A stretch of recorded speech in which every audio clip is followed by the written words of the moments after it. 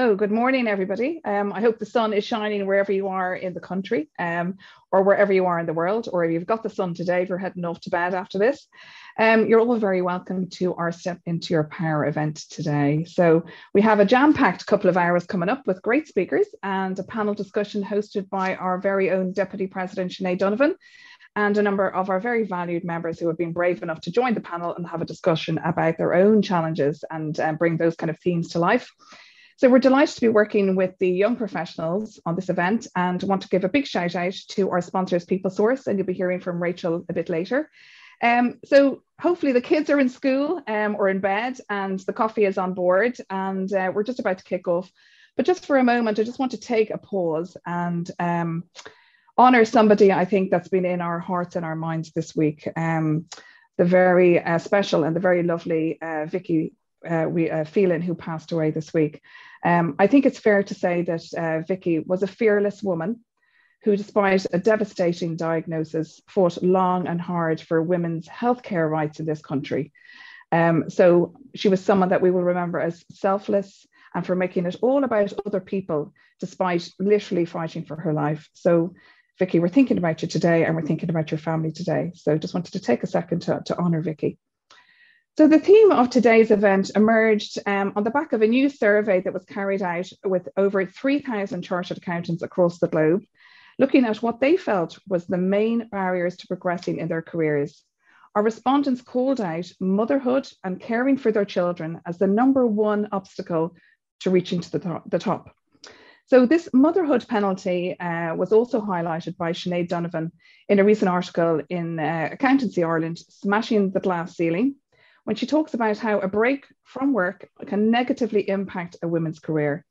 She believes it can only be corrected when it becomes accepted that as the norm, that the men in our lives and partners can take a gap year and share in the family responsibilities. So in that same survey, the respondents felt the #1 enabler to progression in our careers is flexible working policies.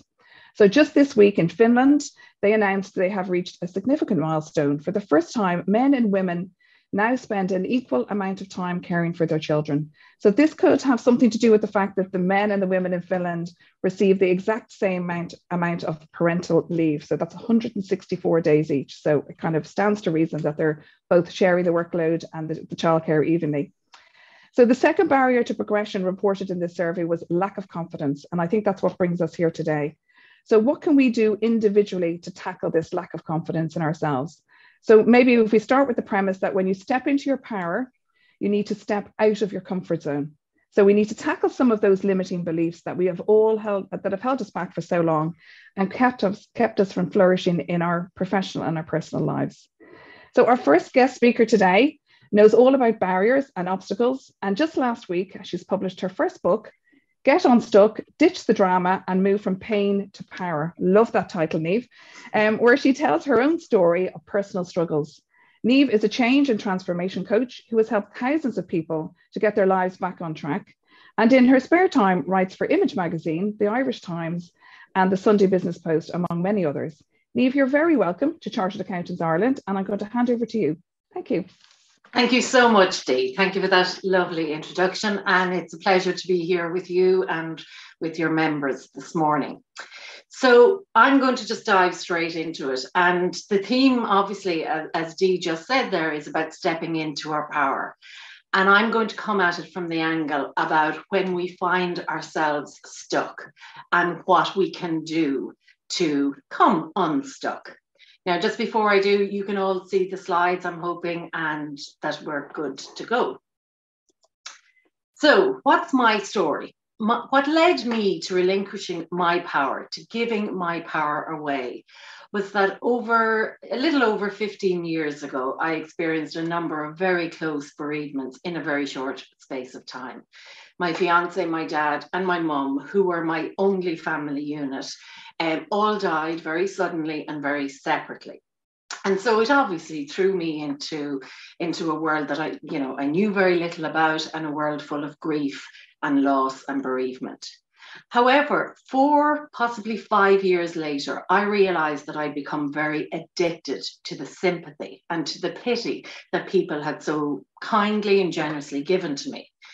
But that realization that I didn't know who I was without the pity, without the sympathy, was one that actually quite shocked me. And that was my awakening, I suppose, to the fact that I had now given over my power. And so I had to go about putting steps in place to help me to step back into that power. So when it comes to looking at ways that we can reclaim our power or to pull back and step into our power, I'm just going to talk through 6 very quick steps. The first of these steps is all about getting clarity. When we want to move from one place to another, when we want to step from one place to another, we need to have a really strong sense about where it is that we're going, what the end destination looks like, what outcome it is that we want. What does that look like? And most importantly, how will we feel when we get there? So a question that I often ask people, and it might seem a little ethereal at the moment, but it's this one, and it's a really important one. But think about and ask yourself, who is it that you want to become? And a journaling prompt that may help you or may encourage you in terms of being able to dig deep on this answer. This is one that I use quite regularly. If you had no fear and there were no obstacles, what is it you would do? Step 2. Step 2 is all about identifying what's blocking you, what's getting in your way. What is it that's holding you back? And the answer to that can come in identifying what your greatest fears are, in identifying what your limiting beliefs are, and also just being very truthful with yourself as to what the stories are that you're living your life from. So, for example, what I talked about earlier was that at that time in my life, 15 years ago, I had to recognize that the story I was living my life from was this. It was, I believed that I was the girl who bad things happened to. I believed that I was the girl who people died on, who people left, who people abandoned. And actually that story, while it may have been true for a very short period of time, it wasn't serving me. And it was actually forcing me into a situation that was leaving me feeling rather powerless. Step 3, rediscovering what your values are. Now, there's been a lot of talk, particularly during the time of the pandemic, that we use that time to reevaluate where we are in our lives or where we were in our lives.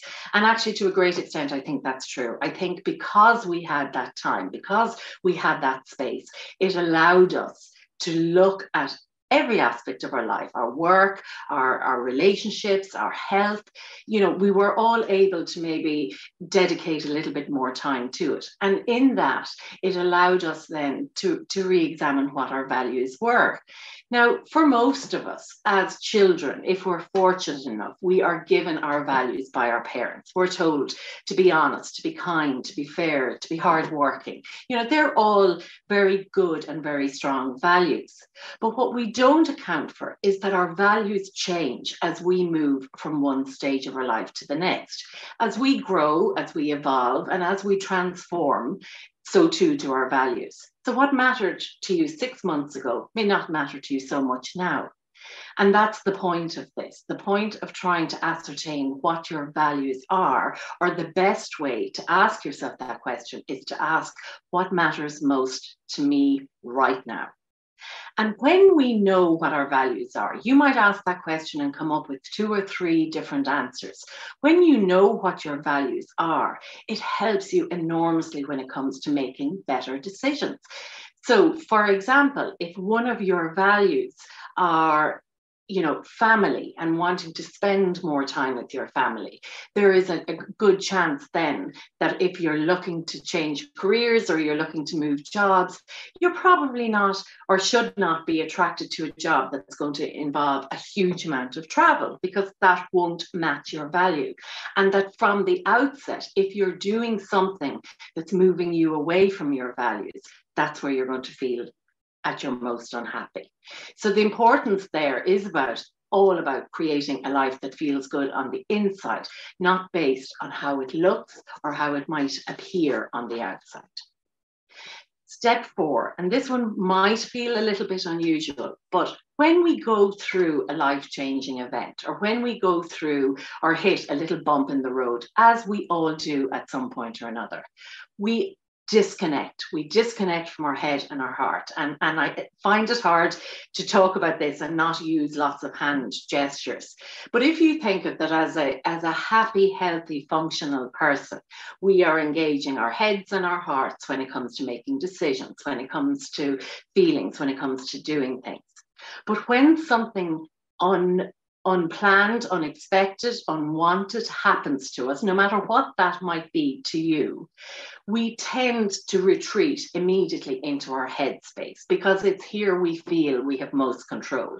And our headspace is where we do our planning, our organizing, our budgeting, our financing. It's here where we learn. It's here where we gather information. So there's a lot of very important actions happening in our heads. And so, as I say, it's all about us feeling more in control.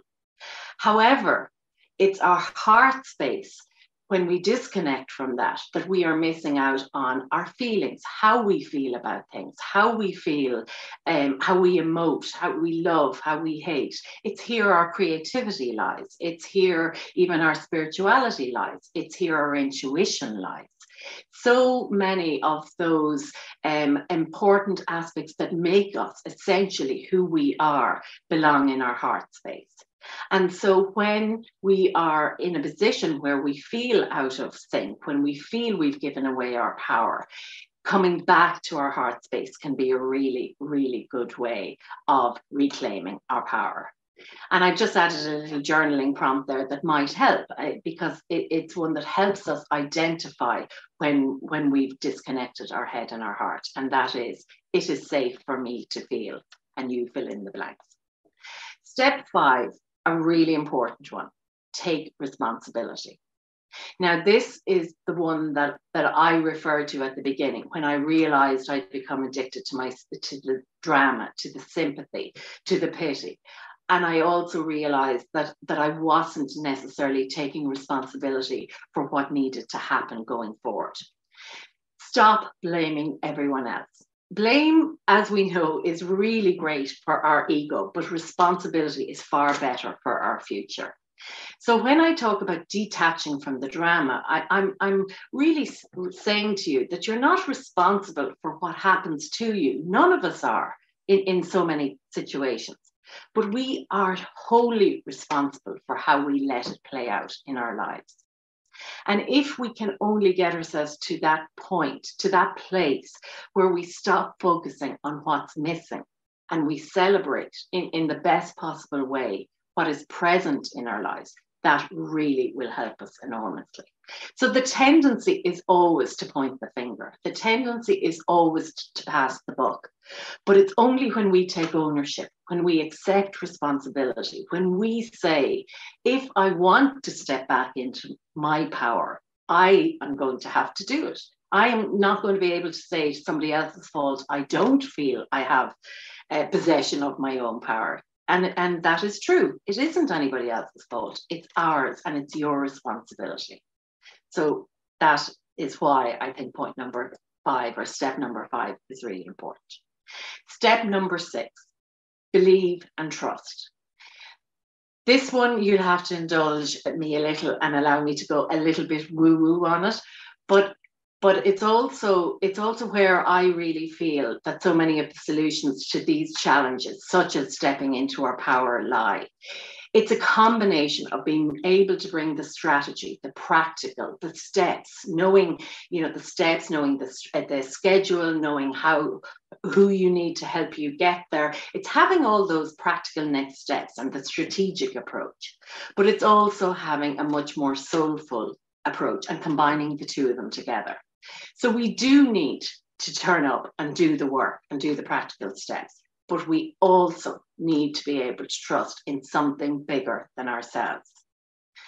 And when we trust in something bigger than ourselves, where it really helps us is that we don't feel quite so alone. We don't feel quite so helpless and so powerless. And when we don't believe that we have the capacity to change, That's why we don't make the progress when it comes to changing. So that's why I would urge you that if you are feeling disconnected, or if you are feeling powerless, and if you are unable to come up with the practical next steps, then ask for help. Reach out to somebody, a friend, a colleague, a professional. Just, remember that none of us were ever meant to do this business of life alone. And being vulnerable and being open in a safe environment with somebody you trust is a really first step, a really powerful first step in terms of reclaiming our power. Because when we feel heard, when we feel supported, and when we start to believe not just the change is possible, but the change is possible for us, when we believe that, that's when we do it.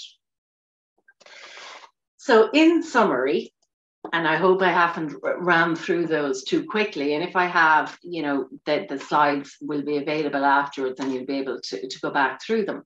But the summary for this context is that you are not afraid of new opportunities. We all think we are. We all think, how many times have you said, or have you heard somebody else say, oh, I hate change, I'm no good at change. You're not afraid of the new opportunities. You're not afraid of experiencing new things or changes. What you're most afraid of is repeating some of the old patterns, the old disappointments, of re-experiencing the betrayals or the loss or the hurt or the pain. So think about that the next time when you're resisting change. Think about that it's not actually, you're not scared of the outcome. You're scared of what might happen as you go through it. Don't overcomplicate it. Don't overthink it. And don't catastrophize it. And I did not write that down because I couldn't spell it. I wrote it down because I thought I might have trouble pronouncing it. And just remember that you don't ever feel or choose to feel powerless, but you do choose to stay there. And on that note, I will leave you.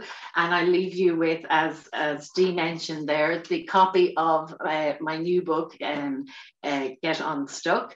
And I've also just added some resources here that might help and that would allow you to go a little bit deeper. And there's a journaling PDF there that will help anyone that's interested in journaling. There's also a free quiz there on helping somebody if they want to identify if they're a people pleaser, and that may be what's making them a little bit powerless. So if there is anything there that you'd like, then please definitely feel free to avail of them. And thank you, Dee. Thank you for the opportunity this morning, and good luck with the rest of your day. Thanks so much, Niamh. I have to say, I have to commend you on your honesty and admitting that you were addicted to grief and sympathy. I think that's a very empowering thing to kind of be aware of for yourself. So thank you for sharing that, and some fantastic tips and tricks there as well. Stop focusing on what's missing in life, and the values are always changing as well. I think that's a really interesting way of looking at it, because we kind of tend to think that those values are static. And I think that as you go through different life stages, I think all of that can change in an instant. So thank you so much. And we'll hear from you a little bit later at the Q&A. So please feel free, of course, to put some questions that are piquing your interest or come up for you today into the Q&A box, and we'll come to those later. We'll have everybody back to have a quick chat at the end. So thank you so much, Niamh. So now I'd like to welcome Dr. Richard Hogan, who is a family psychologist, psychotherapist, psychologist, you can correct me on that one, Richard, and a regular contributor to both TV and radio. He often features on News Talk, The Today Show, and Ireland AM as an expert in the field of human behaviour, where he offers his expertise and strategies on how to overcome mental health issues. Richard is also the author of best-selling book, Parenting the Screenager, which is a fantastic title, a practical guide for parents of the modern child. So, hi, Richard. You're very welcome to the Institute, and I'll pass over to you. Thank you very much. Thanks very much, Dee. Thank you very much. Thanks for that introduction. It's lovely to be here this morning, guys. I'm just going to briefly talk about how you can kind of step into yourself, basically, and move beyond some self-limiting ideas, how we start to thrive. I'm actually finishing a book at the moment all about the family, and where we come in the family and our personality traits and our connection with our early primary caregiver, our attachments. And basically it's all about how do we become who we are, and how do we get beyond some of the stuff that happened to us in our life as we were developing and as our brain was coming online. We distilled and swallowed so much information, and that forms an incredible part about how we think about who we are in the world. And that's a really important part of this brief talk today, is about how the relationship, we have three major relationships in our lives, and that's our relationship with our body, our relationship with others, and our relationship with ourselves. And what I'm going to talk about today is our relationship with ourselves. How can that be a bit better? Because that's such a vital part that spills into all our other relationships, our relationship, how we come to talk to ourselves about who we are and what we're capable of. And that's a part of I'm a systemically trained family psychotherapist, and a part of that, there's a kind of a branch of study in there called narrative therapy. And it's all about the story that we tell, ourselves about who we are. And that is such an important part of actually learning to flourish in the world. So as I get into it, I just want to just talk to you a little bit about some of the personality traits that we can have. And what I see in my clinic a lot, and particularly with women, and I sit down with some fantastic women who are thinking about, going for a position in their lives, or just sitting down and thinking about changing their lives. And 47.2 is our most unhappy year as human beings on this planet, 47.2. And if we were to analyze that, we'd have to say, well, why is that? Why is 47 so unhappy? And I would say, my evaluation, my analysis of it, well, what happens to us is that by the time we get to our 40s or mid-40s, life is incredibly complicated. We probably have a couple of children. Our parents are elderly or are aging. Our kids might be moving in towards adolescence. And so there's a lot of change going on around us. And we can sometimes lose contact with ourselves. If I had a penny for every time someone said to me in my clinic, I don't even know what it's like to laugh anymore. I don't even know who I am anymore. I wonder where I am in all of this. And I always hear underneath that a really important personality trait. We've got 5 big personality traits. We have agreeableness, conscientiousness, openness, extroversion, and neuroticism. And the big one, I think, that most of us have, we come with those 5 personality traits, and some of those will be, familiar to you, and some of them mightn't be so familiar to you. But one that we all kind of generally have, because we're so communal as a species, is agreeableness. And that can cause us an awful lot of problems if we have got high levels of that personality trait. And then think about where you came in your family. Let's say you're the eldest daughter in your family, or the eldest son in the family. And, you get positioned there. You learn very early on in your life that to be valued, you have to live up to that responsibilities. You have to take on those chores. You have to be a good daughter there. And as you move into your adult life, you get married, and now you have to be a good wife to be valued. And now you have to be a good sister, and now you're going to be a good mother. And so by the time you get to your 40s, you realize, my God, this persona that I took on, this avatar that I created for myself of this pleaser, this doer, is actually unsustainable. And so by 47.2, you realize that you've created this world that's actually almost impossible to live or to meet the demands of it. And so all systems will fall into what we call in psychotherapy a balance, a homeostasis.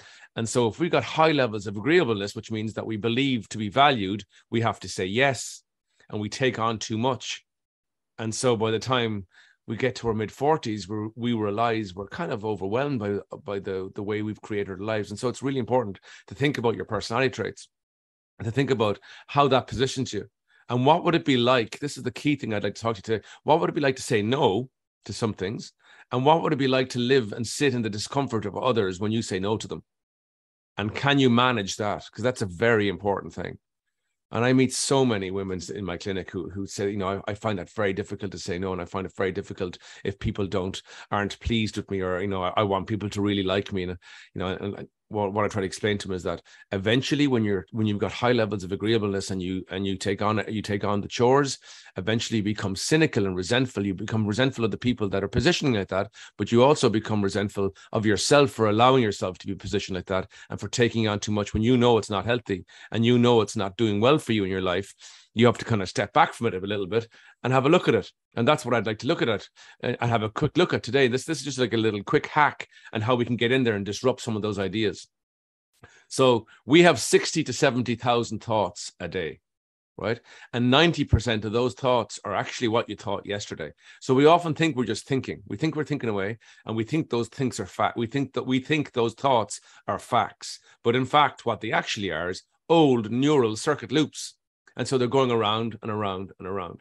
And so if you, when you were developing, got messages to be valued, you have to say yes to things.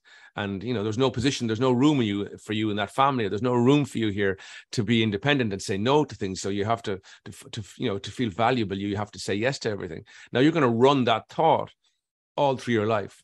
And so what happens, this is literally what happens. Here's our thought. There are billions of thoughts. There's a saying in neuroscience that says neurons that fire together, wire together. And what that means is that when you're thinking all these different thoughts, one thought happens like, you know, to be valuable, I need to say yes.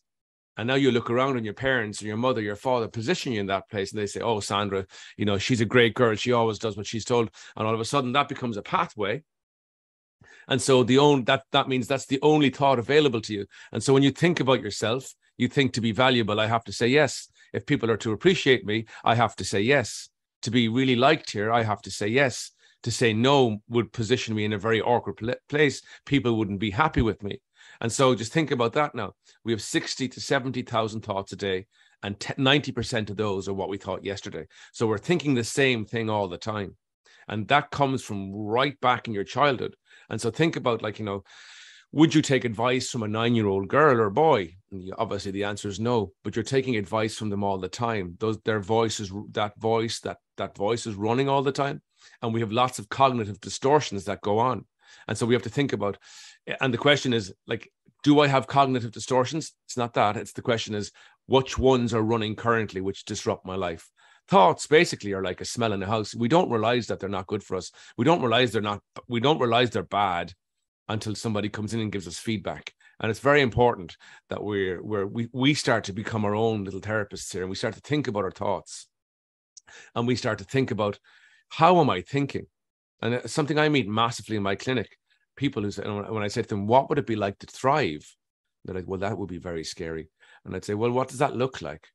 Well, that would mean I'd have to say no to people, and I'd have to start putting myself at first, and I'd have to start really evaluating what it is I want for my life. And that might actually mean I'd have to work in the interest of my future self. And I'd say, well, what needs to happen for that to start in your life? And they'd say, well, maybe I have to start thinking about why I'm putting so many people's needs before my own. You know, and that's a really important thing to think about. And we can get so laden down by what things that have happened in our lives. As we come through our lives, we can hear terrible things about who we are. He's lazy, he's no good, he's not that intelligent. We can hear all these labels, and labels don't predict the future, they write them. And so when we're going through, we start to live out these paradigms. But it's a really important moment that 47.2 doesn't have to be the unhappy year. You know, you can start to really thrive. I know it's kind of scary, but it's exhilarating. You can really start to look at your life and start thinking, how do I want to be? This is how I've been. How do I want to be for the next, few years? In 5 years' time, what would I like to say about myself? Did I go for things? Was I open? That's a personality trait. Was I open to experience? Was I open to going for, promotions? Or did I hold myself back? Was I restricted?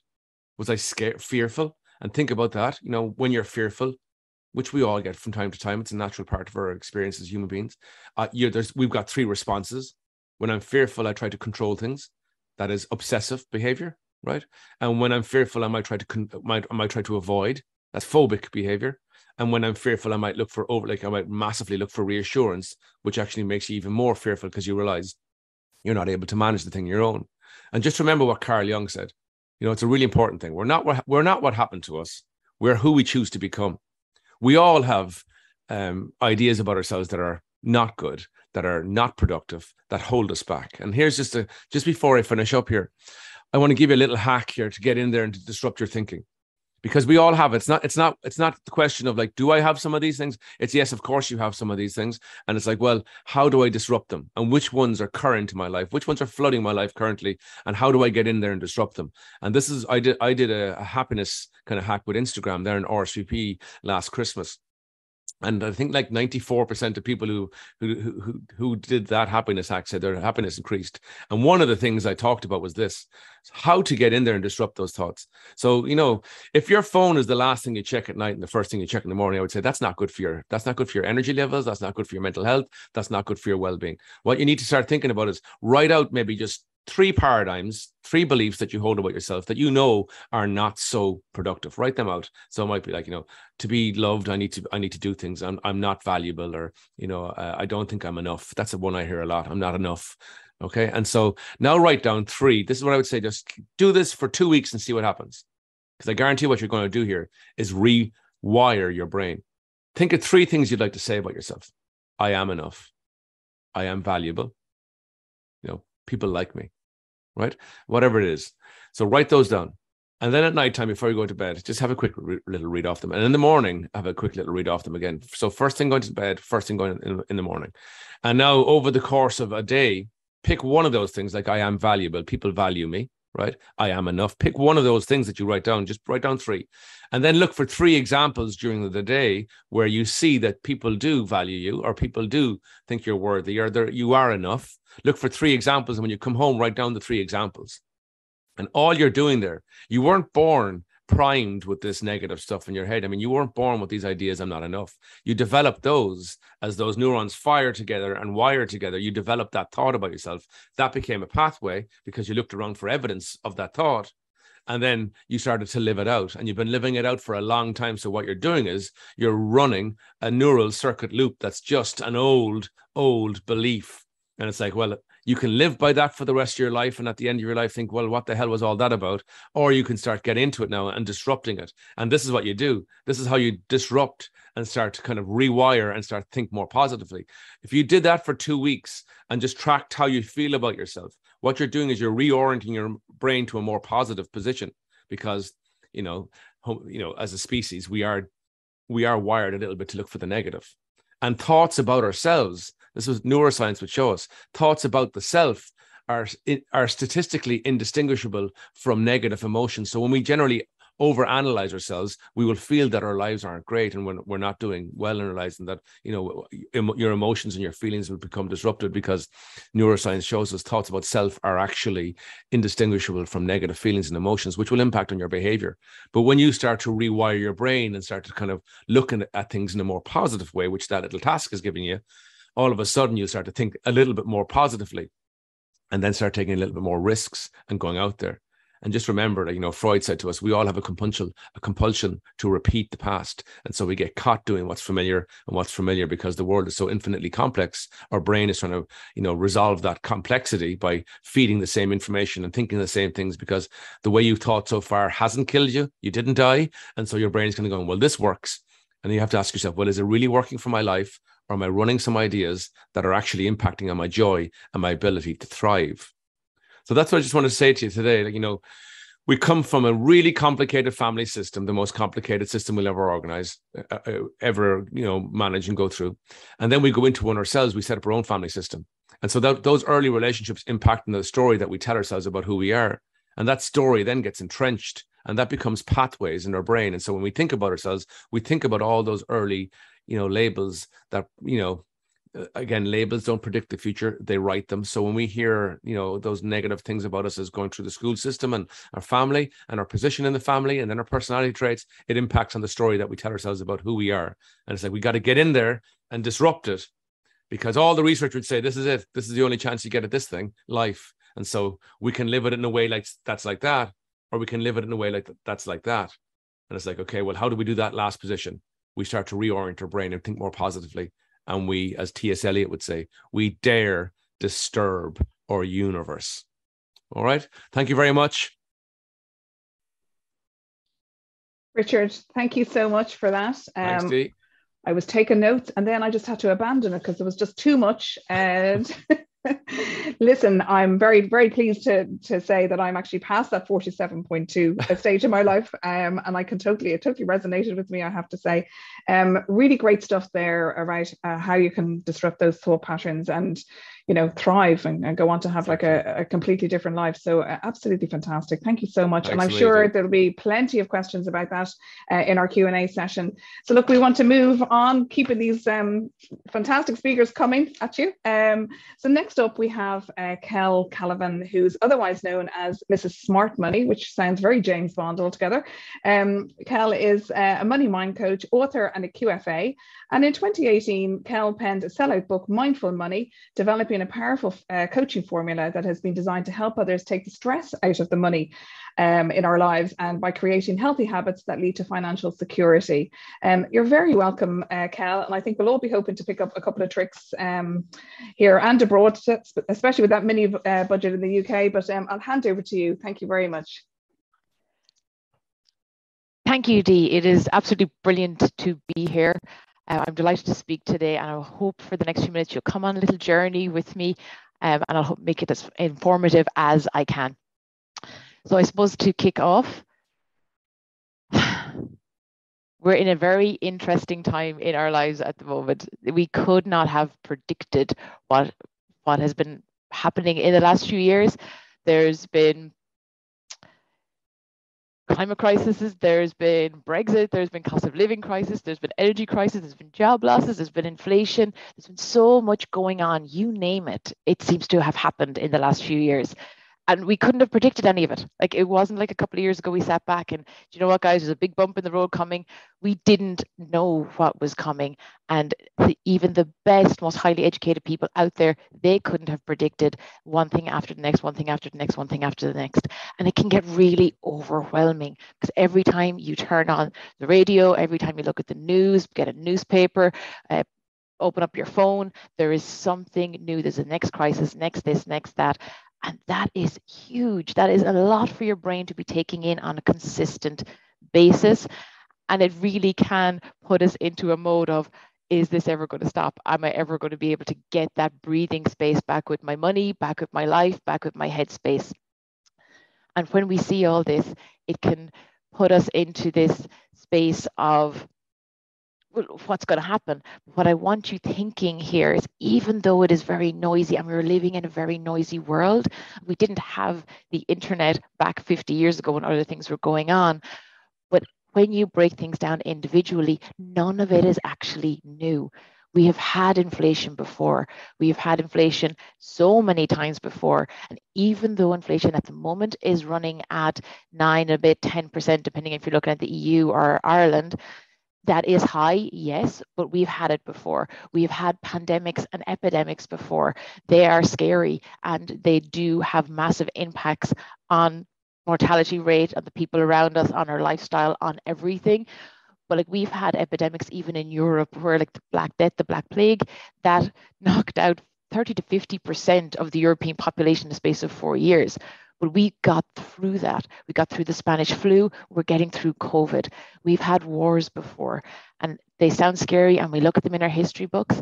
But the last 60 years has probably been one of the quietest times we have had when it comes to all-out war on our planet since we have existed as a race here. So when you put all these things together, and then there's the cycles of your recessions and your busts and your booms and all those things, it can seem a lot, but we have had them before. We just have a few more together than what we normally get, but that doesn't mean that they're not manageable. Before we kind of move on too much further, inflation is a huge one for us when it comes to money. And I just kind of wanted to point this out, because when you look at inflation rates in Ireland alone, right, in Ireland alone, not even including other countries, over the last 40 years, we've had really big jumps in inflation. The younger generation coming up mightn't have experienced it so much, but we, in the early 80s, like, we hit a height of 24% inflation. There were mortgage rates being given out in the early 80s that were 18%. So when we're looking at mortgage rates now, yes, they are rising. Yes, they are enough to put your hair on edge, but there have been times before that they have been higher, and we made it through. There are times before when we have had wars, and we have made it through. There are times we've had pandemics, epidemics, and all these things. We have made it through every single one of them. And what I want you thinking, because when we're facing into winter and you're looking at all these prices rising, I want you to do something for me. It's a trick. It's a skill, I would actually nearly say, more than anything else. And it is about your locus of control. And I know it was touched on earlier with earlier speakers, but this just shows how important it is to control what is within your control. So the locus of control was a theory developed by the guy with the most amazing name, I think, Julian B. Rotter. He was an American psychologist, but he developed this system, and it's so simple, because it's two. It's one or the other. And it is internal locus of control or an external locus of control. And when you look at an external locus of control, that is when your life's happiness, when you are, when things are happening to you as opposed to you controlling the world around you. And now at the moment with the internet and with everything that's going on, it can quite often be forgivable that sometimes our locus of control gets pushed outwards and we can feel that that we're a victim to everything that's going on. But if you can twist it back on yourself and look at an internal locus of control, that's where you can determine your own faith. And that's where where you can feel more in control of a situation, because you sitting in your desk or at your standing desk or wherever you are at the moment, there are so many things going on that you at this minute cannot control. These big macro things that they're going on, yes, they're impacting our lives, but there is nothing you can do, no matter how much you think about it or energy that you expend worrying, stressing, and all of that, it's not going to change it.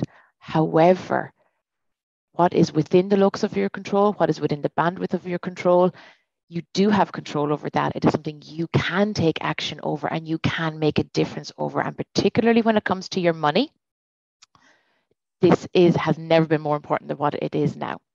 And keeping yourself in the driver's seat of your money is so important, because if you can control your money in a time of crisis like this, when we're at a kind of high inflation and job insecurity and all those things, you can manage your money and grow it at any time. So this is the baptism of fire, but it is the way that if you can do it now, you can do it forever and ever, and it just gets easier as time goes on. And that's what we're going to cover from here on in. So what I'm going to really work with you today on is a concept, a habit actually, more than anything else. It's called pay yourself first. Now, pay yourself first is quite literally, it's a way of thinking about your money. And it's a way of managing your money that's a little bit different to the traditional way. So when you do your job and you're commuting in every day, you're spending your time every day, you've used your education, your experience, your training, you've had great bosses, you've had not so great bosses, you've commuted all these hours a week and all this energy, and your genius has been poured into your job. And what that does is it makes your company better. It makes your company able to function and run and be the great company that it is. And in return for all this energy and time and experience, you get your salary, or you get your money paid at every pay period. And that is your thank you for your job well done. And that's the win-win between you and your employer. But with this salary, when you get this salary, it has to pay for your life. It has to pay for your mortgage, your holidays, your pensions, your gifts, your food, your cars, for saving, paying off debt, all of those things. And we don't necessarily get taught how to manage that money really, really well. And that's where a lot of us run into a bit of a pickle, and we fall into old habits or what we've seen from our parents. But if you use the habit of pay yourself first, it switches everything on its head. It puts you back in the driver's seat of your money, no matter what is going on in the environment around you. So what it is, I suppose what it is, the best way to explain it is by explaining the traditional way of managing money. And the traditional way of managing money is, it's quite literally, you get your salary at the end of every pay period. You know all these bills are coming in. There's the mortgage and the ESB, and there's the broadband and all these things. All these bills are going out as direct debits, and then life happens.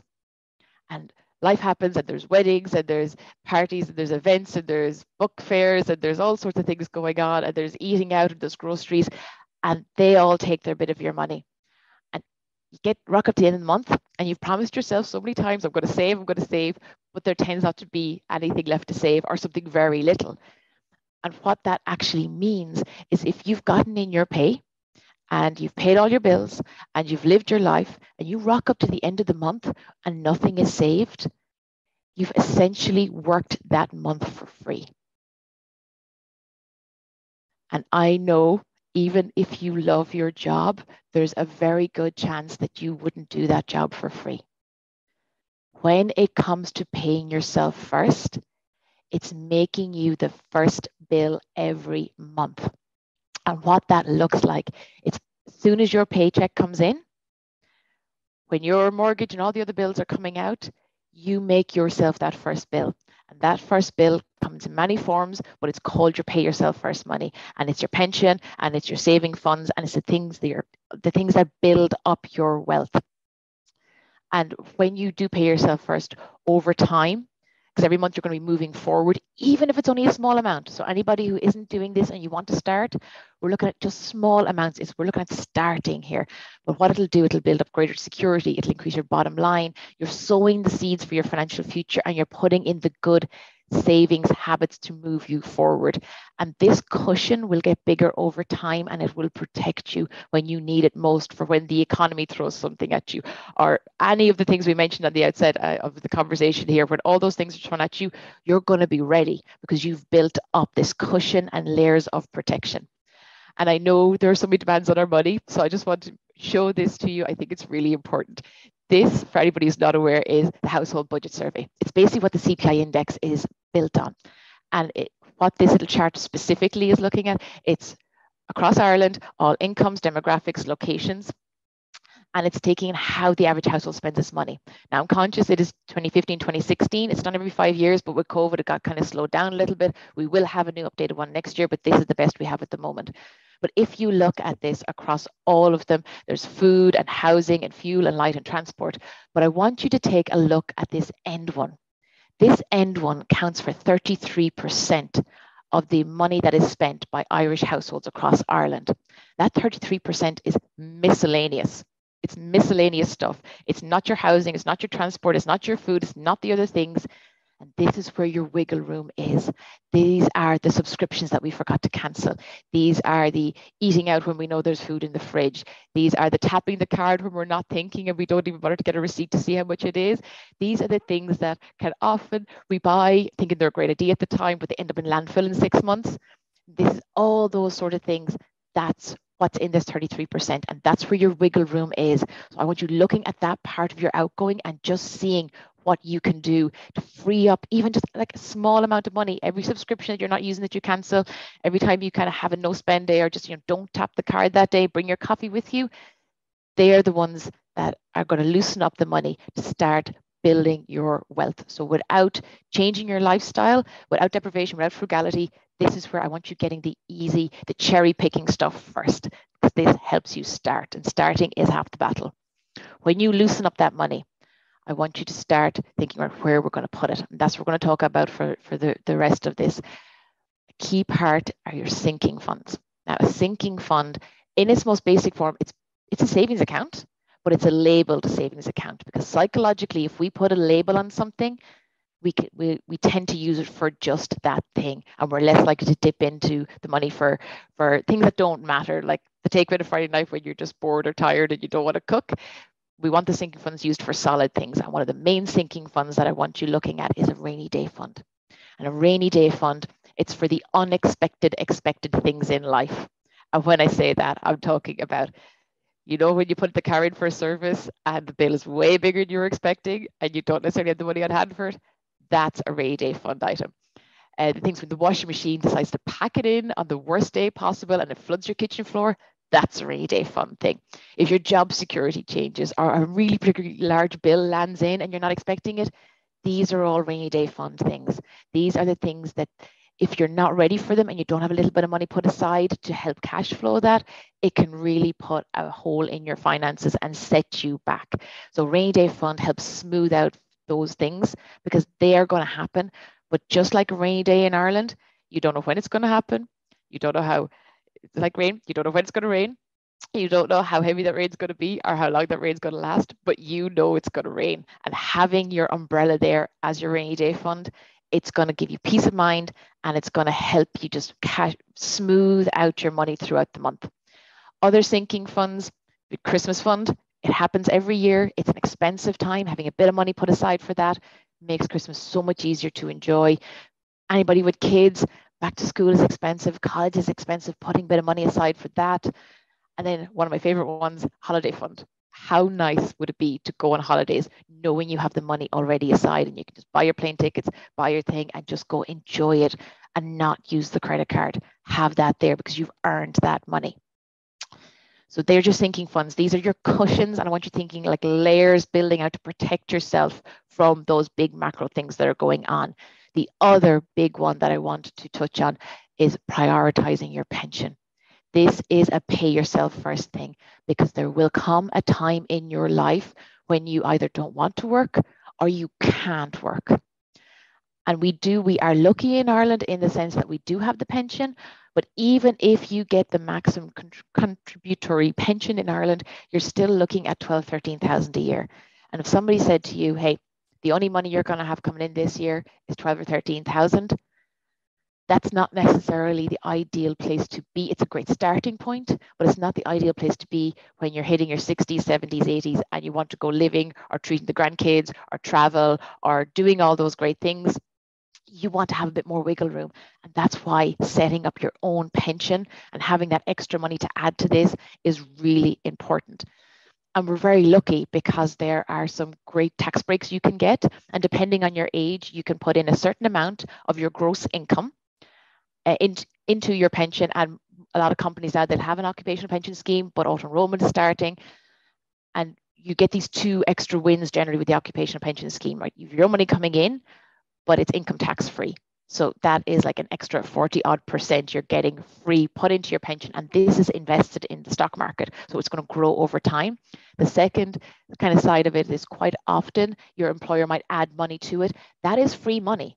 That is free money that you cannot, I would recommend you don't leave on the table, because you only get it by putting in money yourself. So you're getting this double win. So for you putting in, let's say you do a company match, you put in 100 euro of your gross salary, that's give or take like 50, 60 euro you'll be missing.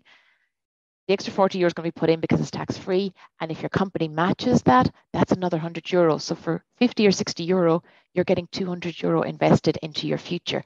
And what is brilliant in addition to that is this: the earlier you start your pension, the better. Even if you can only put in a small amount, right? It's starting it. And this graph, and I'm conscious that it's in dollars, but the sentiment is still the same. If you start early, and let's say you put in 5,000 a year for 10 years, when you're 25, 35, you can end up with over 250,000 sitting there for you to draw on when you can't or don't want to work. If you leave it a bit later, the other extreme here is 55 to 65, where it doesn't have the same length of time to run. It's a much smaller amount. It's just over 80,000. So what I'm encouraging you here is start early, put in what you can, and you can build over time. But the main thing is to start it. So in summary, guys, there will always be cycles in life. Expect them. Things will always happen. Expect them. And control what is within your control. Because while you can't control them, if you expect them and plan for them, this will help, first of all, help you ride through, as opposed to like white knuckle roller coastering it through. But also, if you start early and you have these things, you build them up over time. Rome wasn't built in a day. Small things do compound really well. Prioritize, pay yourself first, and do it through your sinking funds, your rainy day funds, and building up your pension. That's what I'm going to touch on today. Thank you very much for listening to me. You'll find me on Instagram and all those places. But thank you, Dee, so much for having me. I really enjoyed it. Kel, thank you so much. Wow, there's an awful lot there. I think a few people were sort of moving on uncomfortably in their seats, thinking I need to do this stuff.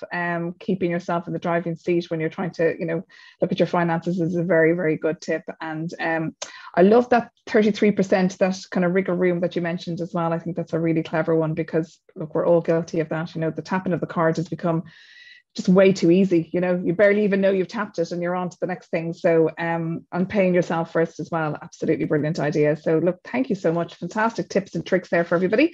So we'll be back to you as well. If you have any questions, please, as I say, put them into the Q&A box. And I'm delighted to get to our final expert speaker today. Maria Macklin is an award-winning image consultant. Maria helps people to discover their personal brand and authentic selves by connecting with their inner personality to their outward persona. So a regular contributor to TV, radio, and print, Maria enables and empowers her clients to feel confident and visually express who they are, so they are seen, heard, and valued without fear of judgment. Fantastic blurb there that you sent through, Maria. Thank you very much. So I'll hand over to you. You're very welcome. And we'll see you at the end. Thanks a million. Thank you, Dee. Good morning, everybody. I'm holding up 2 packages. Which one would you choose? This one or this one? Most people choose this one. because it's neat, it's tidy, it looks a bit polished, it's organized, and there has been thought given to it. And most people don't really want this one because it's a little bit of an afterthought, it's untidy, it's messy. Actually, each package contains the same contents. They're both a CD, for those of you who remember what CDs were. And even when people are told what's inside, they often will still choose the one that's nicely wrapped. What is your packaging saying about you? When I think of accountants, really the things that come to mind and the words that come to mind are trustworthy, honest, reliable, discreet, professional, approachable. Is your packaging consistent with your brand, your values, what you stand for, and how you behave? And the next slide, please. Your brand is what people say about you when you've left the room. What are you leaving behind? And being consistent and authentic with your brand is key. It should represent the essence of you, so people know what to expect from you based on your visual. You can't not communicate. Everything you do makes some kind of statement. And the area of focus that I work with is on your visual appearance, your clothes. Your clothes make a strong statement about how you see yourself. Next slide, please. I've thought long and hard about my personal brand and about taking control of my image so that it's not left to chance. And I used to dress for how people thought I needed to be, which is the picture on the very left of your screen with where I'm holding my youngest. And I dressed in suits and it was a bit tailored, but actually I didn't feel like me. I never felt like me. My clothes were distracting to me. My performance dropped. How I was perceived wasn't right because I felt uncomfortable. Not only in the fact that the clothes just were uncomfortable, but I just felt uncomfortable because I hadn't got a sense of me. When I took control of my image, then I was able to really put my efforts into my performance and results and everything else. And so I have really honed in on 4 words that I use every time I'm thinking about my image. And those words for me are neat, organized, edgy, and fun. That's the essence of me. It doesn't change. It might evolve through my lifestyles and through the seasons of life, but those 4 words are always uppermost in my mind when I'm talking about my brand. It's really important that you have 4 words that you think about for your brand, or 5, but a group of words that really sum up who you are so that you can express what that is. That's when you get to your authenticity. Next slide, please. I'm sure you've heard the saying that first impressions you don't get a second chance. First impression is a lasting impression. In an online study, 274 participants rated 4 images on 5 dimensions: confidence, success, trustworthiness, salary, and flexibility. And there was a man depicted wearing a bespoke made-to-measure suit and another man wearing a regular off-the-peg suit. And the suits differed only in minor details. The participants weren't told that the suits were different. The participants saw faceless images for a maximum of 5 seconds. And in every incidence, the man was rated more positively on all attributes apart from trustworthiness when pictured in the bespoke suit. It was a study that was conducted about 10 years ago, and it was the first to investigate first impressions using time-limited images with minor clothing manipulations. Impressions arose only from the clothing. There was nothing else visible. So it does show that wearing the right clothes can affect how you're perceived by people. But it also shows how confident you're feeling and even how you're able to think abstractly. There's a separate study completed at Yale in 2014 that used 128 men between the ages of 18 and 32. And this will have an effect on on you when you're working from home. So listen up. Researchers had participants take part in mock negotiations of buying and selling. Those dressed poorly in sweatpants and plastic sandals averaged a theoretical profit of $680,000, while the group dressed in suits amassed an average profit of $2.1 million. The group dressed neutrally averaged $1.58 million profit. And according to the co-author of the study, he was watching them participate, and the poorly dressed participants would often defer to the suited ones for decision making, which is really interesting. We can't avoid first impressions. We automatically size somebody up when we meet them. And 55% of a first impression is based on the visual, how you present yourself, how you walk, how you talk, how you smile, how you react. 38% is based on the vocal, so how you say something, how you project, whether your voice is friendly or not friendly, and only 7% is actually based on verbal, what you actually say. So when you're showing up for clients, for your customers, how you show up is important. It has to be authentic, but it also has to be appropriate. Appropriate is a way of expressing respect for the situation and the people in it. Next slide, please. The final study I want to talk to you about today is how clothes make you feel. And I kind of talked about this for myself, but psychological research has shown that what you wear changes your own behavior. So if you're doing a phone interview or an online meeting, or you're having an important negotiation on behalf of a client or with a client, shine up your shoes. How you dress matters. We know that the body's physical state can affect the mind, but Adam and Galinsky, psychologists at Northwestern University, took the science of embodied cognition to the next level, and they came up with the term enclosed cognition. So it's not only your body that can shape your behavior, but the shirt on your back. To test whether an outfit could trigger particular behaviors, they studied the effects of wearing a lab coat, a garment associated with attentiveness and the care of doctors. Participants completed tasks while identifying the difference between two similar pictures while wearing the lab coat, looking at the lab coat, or doing neither. And performance improved significantly when the participants were actually wearing the garment, unless they were told it was a painter's coat, in which circumstance their performance dropped. So wearing the right clothes can affect your own confidence, how you perform, and the results you achieve. Next slide, please. So when you get dressed every morning, and we all have to get dressed every morning, you can't get away from this really, you need to consider three things. Where are you going? What is the audience? What is the formality of the situation? Respect who you're hanging out with, and come back to those words that I mentioned at the very beginning. Do I look trustworthy? Do I look professional? Am I being authentic to me? Because when you're not authentic to you, people see through that very quickly. Are you too formal or are you too casual? Make sure that your clothes aren't distracting from the situation you're in. Check beforehand what the dress code is, and if there's a dress code, stick to it. Check the weather or the environment into which you're going. So if you're going on a day to the races, you might wear a different footwear than if you're going on a day into the office. It depends where you're going. So check that. There's a great scene in The Crown, in I think it's series 2, where Margaret Thatcher is summoned up to Balmoral to meet the Queen, and she turns up in a parasuit and high heels, and actually it's a day of shooting, and she's so inappropriately dressed. It's so cringy. The whole emphasis is on her clothes and what she's wearing. So be careful about the statement you're making. Also, be consistent to your personal brand and be authentic to yourself. You never have to apologize when you're authentic to yourself. The last thing I want to touch on this morning is impact.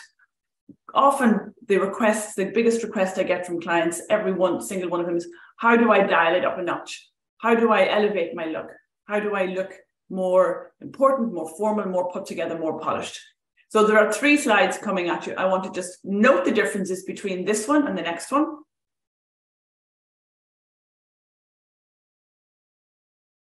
Slight changes there. You might have noticed that he has added a jacket. I have added a belt and a necklace. The next one.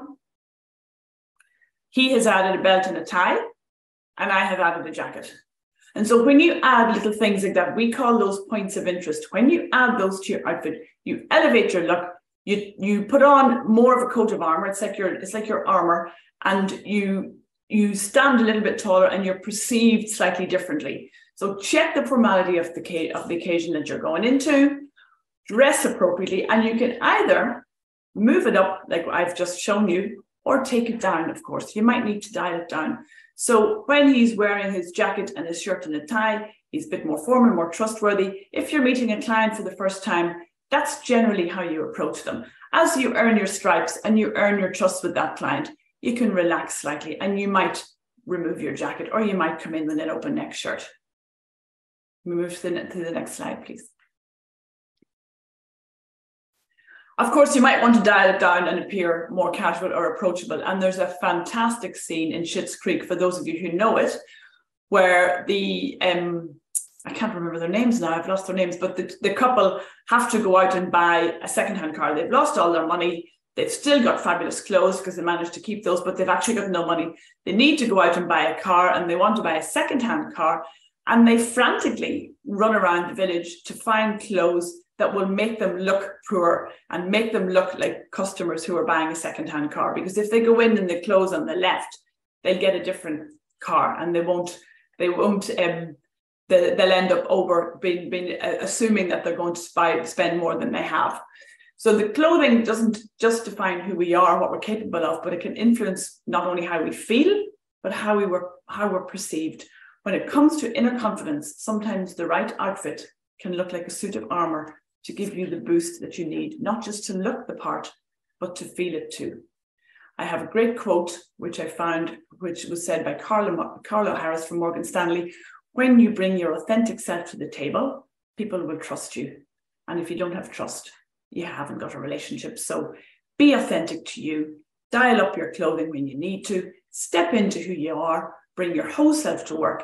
Being authentic is your power, being consistent is your power, and feeling confident is absolutely your power.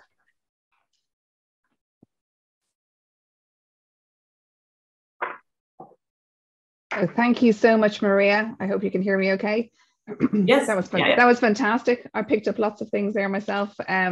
Really interesting. I love the idea as your clothes is like a suit of armor, and just that being authentic as well, I think is really, really important. And the points of interest, those little things that you can do to an outfit to just kind of elevate them as well. Very simple, so you don't need to spend a whole load of money. So we did actually get a question while you were chatting, so I'm going to kick off the discussion with everybody. We might just bring everybody back into the room or the virtual space if you like. So the first question to Maria: what if I'm on the at the edge of my budget and don't even have the time for expensive clothes? So we just kind of touched on that there, but the idea of having to spend a lot of money, that bespoke suit versus the one you get in Dunnes maybe. Well, the key here is to buy the best you can afford. Buy the best you can afford. You don't need to buy loads. So for someone on a budget, a working wardrobe might be 2 bottoms, 3 tops, and a jacket. You know, you can make an awful lot of outfits with very little.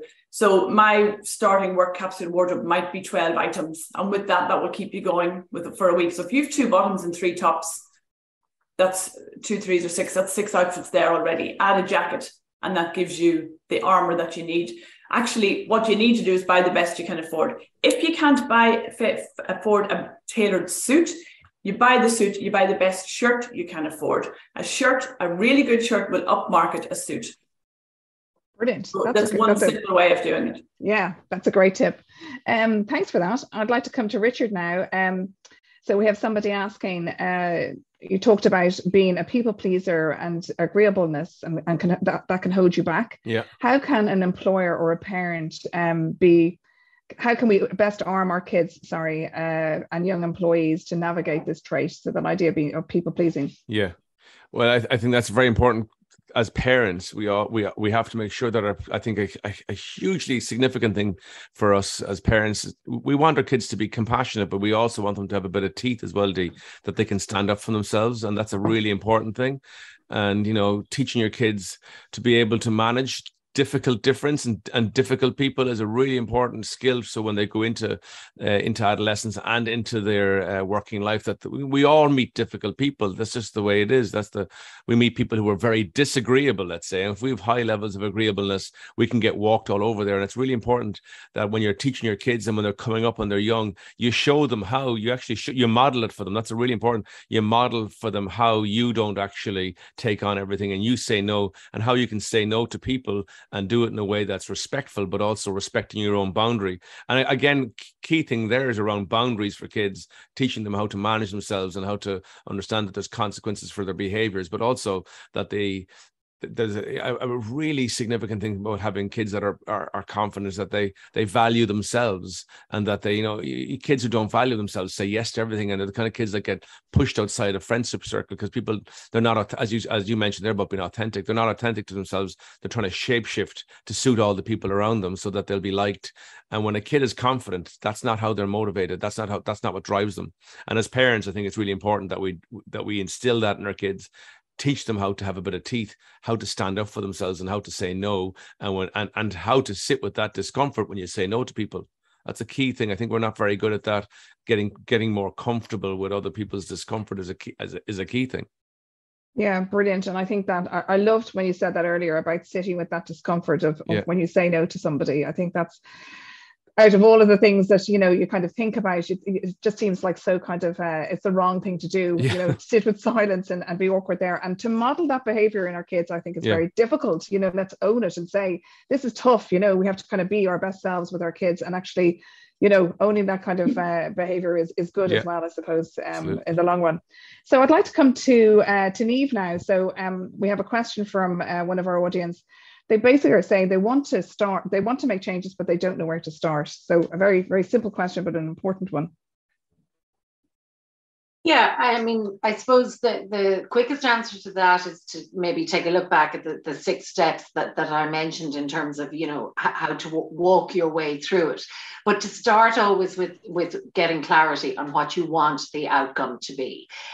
Because unless we know where we want to end up, and unless we have a really good sense as to what that looks like or what that will feel like, it's very hard for us then to put in the necessary steps or to be able to map out or plan out how to get there. So it's so important. If there was one takeaway, even in terms of in that answer, it's about get really clear on what it is you want, the final outcome, the end destination. And once you know that, then you can reverse engineer and work your way back.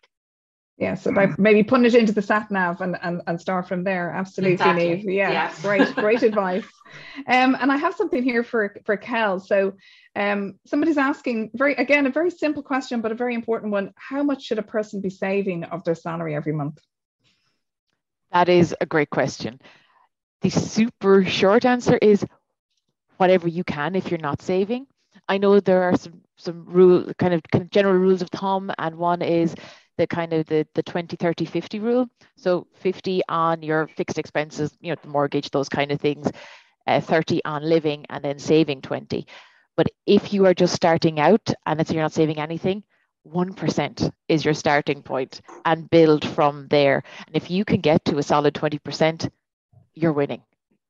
It doesn't have to be half your salary, but ideally, if you can make it consistent and easy for yourself, that's what you're looking for. And then if you can make it a game like that, if you can get a better deal on something and it's reduced by 20% or €20, put that into your savings pot. Don't just put it back into general spending. And that's how you're going to build it up bit by bit over time. And if you do that, then you're absolutely moving forward.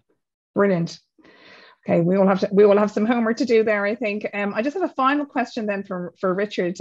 Somebody is asking that if they're talking about their children here, if they are sort of noticing sort of unusual behavior or difficult behavior in their child, they really just want to know what that first step should be. So is it straight to a kind of somebody like you, or is it a GP or whatever? So I think, it's definitely something that we need to give them a bit of support on. Sure. I would say, no, it's not straight to a psychiatrist or psychologist. I think that's maybe a little more step down the road. But again, it depends on their age. I don't know the age or the gender, let's say here. Do we know any of those details? No, we don't have that detail. Yeah, no worries. Well, I would say always what you need to with your teenagers is, I'd say if it's a teenager now, it's harder obviously because they rely more on their peer group. But depending on what age the child is, it's really important to have a conversation, open up the lines of communication with say a teenage boy. They generally won't talk to you face to face. So the car is a great place to have a conversation with a teenage boy about what's going on. So they can look out the window and you can just chat as you're driving them to the match or whatever it is. Teenage girls might be a little bit more open, but again, depending on the child that you have, it's very important that you start with conversation around, what's coming up for them, what's happening to them. Explain to them, be transparent about it. I notice things are going on here. You're just not going out as much. What can you, and have a nice little conversation about what's coming up for them. But again, always with see, I don't actually know the age here, so I'm speaking generally, but if it's a teenager, they will rely more heavily on their peer group. And if it is a teenager and their friend or their friend's parents, you could have a conversation with them and see, has anything gone back to them from their child? Maybe they have a more open relationship. So we're always trying to gather the most information that we can get from our child. And if it's persistent and it's ongoing, I would say, yes, link in with your GP, have a conversation with the GP. But again, you don't want to bring your kid to a GP without having a conversation with them. I think the key here is communication. And it's very important that we do build that communication before they go into adolescence, because they will pull back from us and they will not look at us as the pillars anymore. They rely on their peer group a lot more. And so that we do need to have that connection and that communication built before they get into adolescence, that they will come to us about their issues. A kid that's, say, isolating is always a very worrying thing, Dee, and it's something to keep an eye on. If a child is isolating, it's generally maybe a rupture in their peer group. Maybe they're gaming a bit more. Maybe it's about technology. Maybe they're being bullied. Maybe something has gone on in the peer group that they're not, sorry, my screen there. Maybe there's something in their peer group that went on there that they're not able to manage. And so by having that first conversation with them and sitting down, and you know what, listening is a key thing talking to adolescents. Ask a few questions. And if you hear something terrible, if they're telling you that something sexual or whatever, it's really important that you don't jump in there and judge. You just listen to them and that you ask them a few questions about what's going on for them. And we don't judge them very quickly, or we don't try to rush to solve the problem very quickly. We allow them the space to talk. But I would say, no, don't go to psychotherapy or psychology straight away. Have a conversation with them, see what they say out of that conversation. And then if it's ongoing and you're still concerned, go to a GP, link in the GP. The GP then will refer you on. If they're concerned as well, the GP will link you in with a service. Okay, that's fantastic advice. And just really to say as well, as we're on this subject of mental health and maybe what might be going on for yourself or your children, there is Thrive as well. We're open during office hours, and you can contact us out of hours via the website. There's a full complement of mental health supports and services there for our members and our students and their families, of course. So Richard, that was great advice, very important advice. But look, we have run out of time, unfortunately. What a great discussion. I have to say, I've learned so much this morning in 1 hour from all of you. And I hope our audience are the same. I think everybody has taken something away. I'm sure everyone's taken something away. So just to each and every one of you, thank you so much for coming along this morning and being honest and open and shining a light on stuff that is difficult for lots of people. And we really are very, very grateful. And we hope maybe the next time we'll see you in person in the Institute and see our members and our students in the Institute in person. But for now, just thank you very much. All of you have a great weekend. And for our audience, I just wanted to now introduce Niamh Manning, who is our fundraiser and marketeer par excellence of the CA Support, which is the benevolent fund in the Institute. And this is a fund really that we have set up for our members who might be going through difficult times, providing financial assistance. So I don't want to give too much away. Niamh, I'll hand over to you. So thank you very much. Yeah, hello everyone. Hope you are enjoying the morning so far. So as Dee mentioned, my name's Niamh and I'm the Marketing and Fundraising Officer for CA Support. So I won't take up too much of your time, but just wanted to quickly jump on ahead of the coffee break to talk to you about CA Support and the services we provide to the Chartered Accounting community. For any of you who are unfamiliar with our work, CA Support provides emergency financial assistance to members, students and close relatives of the Institute who are experiencing serious financial hardship due to a variety of difficult and challenging situations. So I suppose, the beauty and tragedy of life is we don't always know what's in store. And I know for CA Support's beneficiaries, it was almost inconceivable that they would ever need such support. However, each week, members of our community do in fact reach out to us for advice and help with their financial circumstances. In the past year alone, we have supported over 48 individuals and families and provided them with the stability and security needed to overcome their financial difficulties, enabling them to get back on track so they can, begin to build a better life for themselves and their loved ones. Every beneficiary has their own personal experience and story to tell. Some are facing unexpected and life-changing diagnoses and illnesses, redundancy, family crises, all of which, has severely impacted their financial well-being. So just like to share a few of our beneficiary stories, which I think kind of really highlights and demonstrates the importance of such services like CA support. And we have changed their name for the purpose of this. So Sarah, a young mother, contacted CA support when she received an unexpected cancer diagnosis. As a result, CA support was able to assist her with the mounting medical and childcare costs she faced. Liam sought out CA support's assistance when he received redundancy and was finding it increasingly difficult to keep up with his household bills. So CA support's help, Liam was able to keep his head above water until he secured a new role. Ruth contacted us when she was dealing with the effects of an acrimonious divorce and was feeling, particularly overwhelmed. She reached out to us for help with her mortgage repayments, just to ensure she didn't fall into arrears, and was able to protect her family, her and her family's home. And then we have John, an elderly member. He was struggling with the financial burden of replacing an essential medical device. And thankfully, CA support was able to step in and cover the cost of this. So I hope those few stories just kind of help convey just how necessary and beneficial donations are to those who contact us.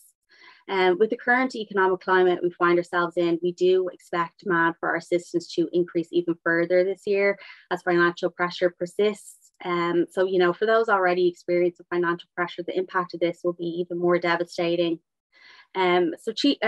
CA support is a charity that relies exclusively on the goodwill of members like yourselves. And now more than ever, we need your help to continue to support chartered accountants and their families in need.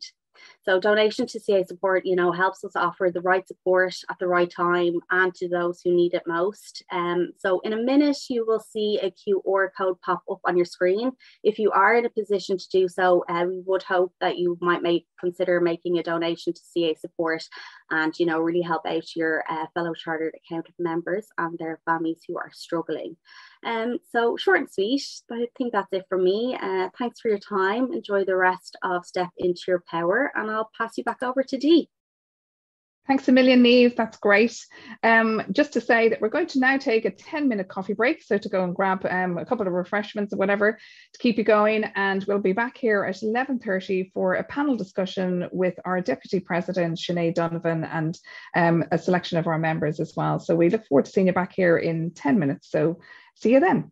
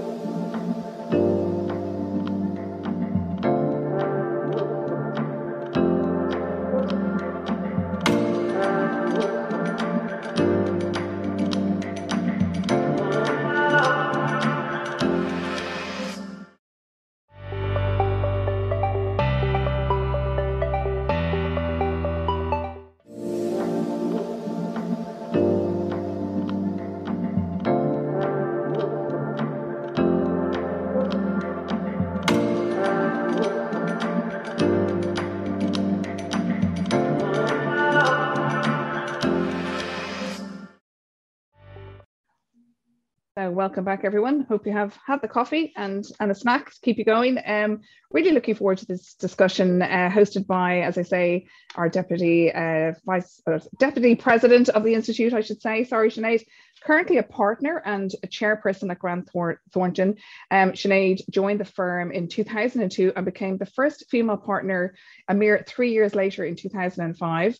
And over an impressive career spanning 20 years, Sinead has enjoyed many pivotal roles, including President of Accounting Technicians Ireland, Chair of our good old CA Support in-house charity, and is a passionate advocate of the Institute's D&I committee, to name but a few. So we're delighted and just a little bit excited that Sinead will be coming in as President next year and will be only the third female President since its inception in 1888. So you heard that right, 1888. So a little bit alarming that, but anyway, Sinead, we're relying on you there to close the gap.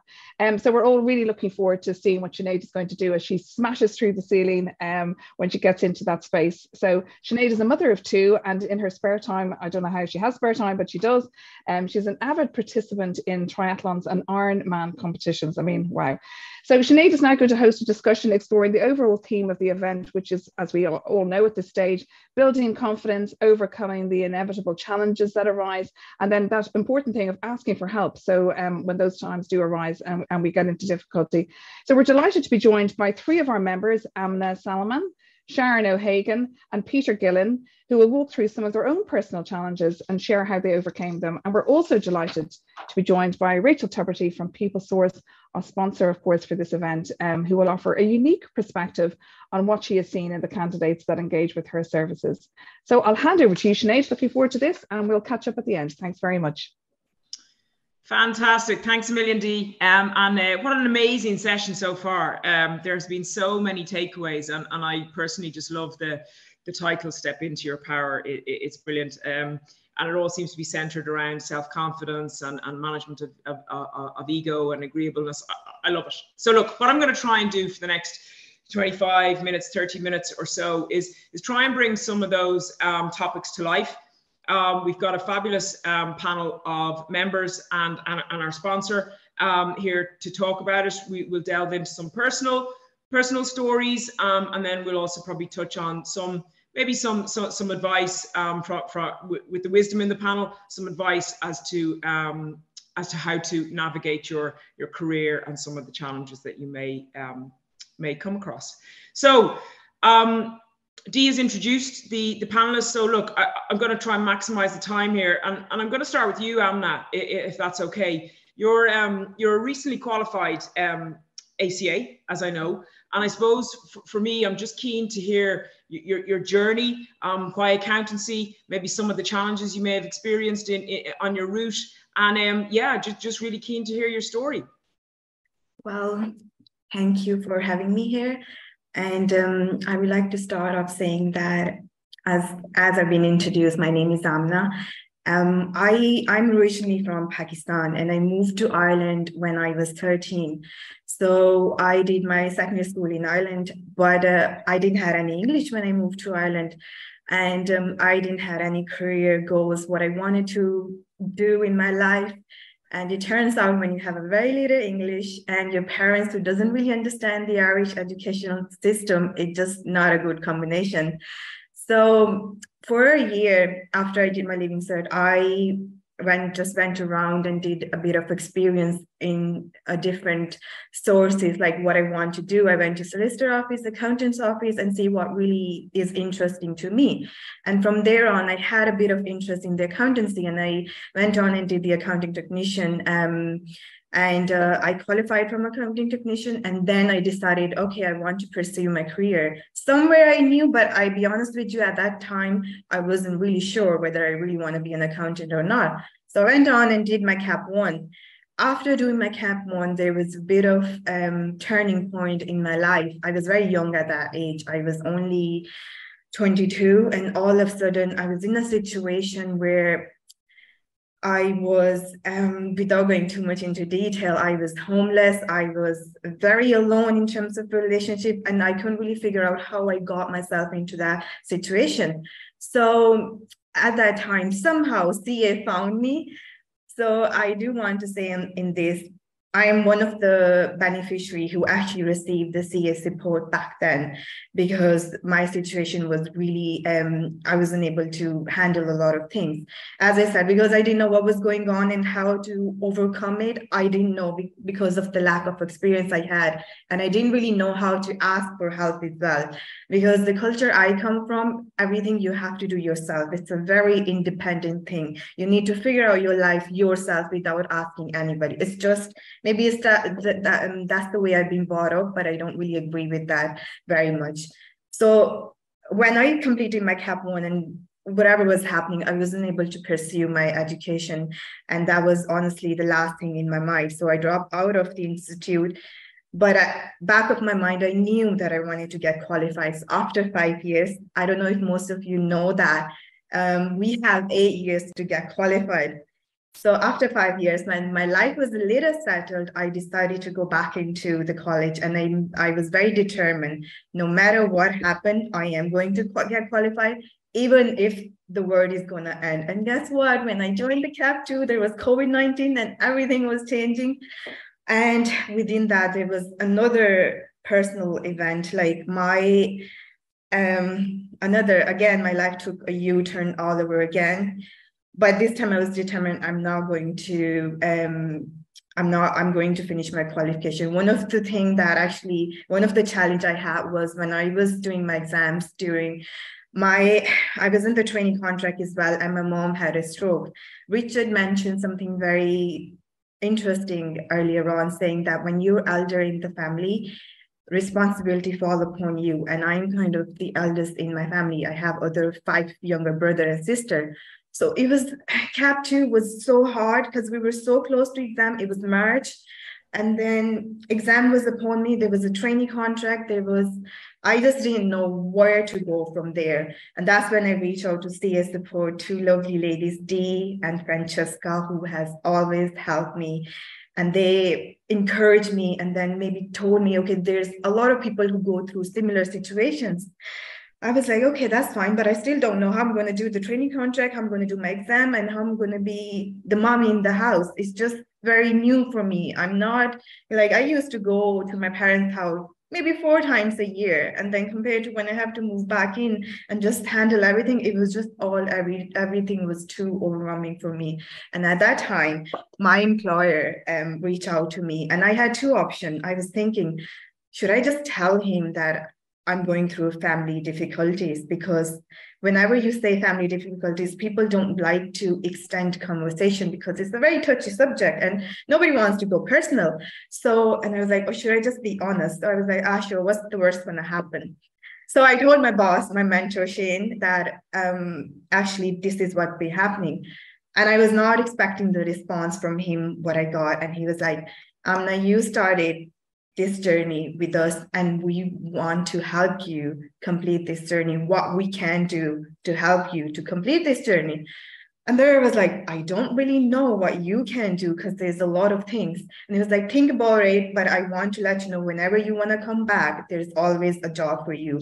So that kind of really eased a lot of my stress, like, okay, so there's people out there who are willing to help out in those kind of situations.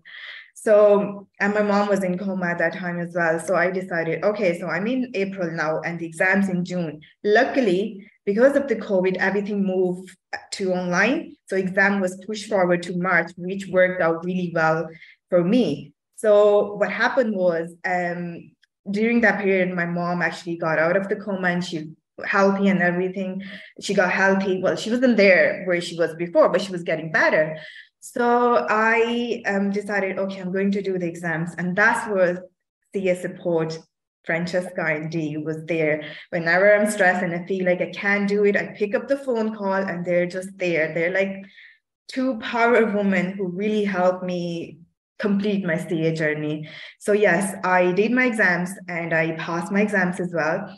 And then when I was doing the FAE exams as well, I know it sounds so weird. Like sometimes when I look back, I really ask myself, how the hell one person can go through so many situations? I don't know. I can't answer that. But when I went on to do my FAE exams, all of a sudden, just before the exams, I was all prepared, good to go. 10 minutes before the exam, my little sister called me and she was like, what are we having for lunch? And I was like, why are you calling me? I'm just about to go on my exams. I do not cook for you, and I don't know how to no cook. Well, mom and dad is not here. I was like, where are they? And then suddenly the panic kicks in.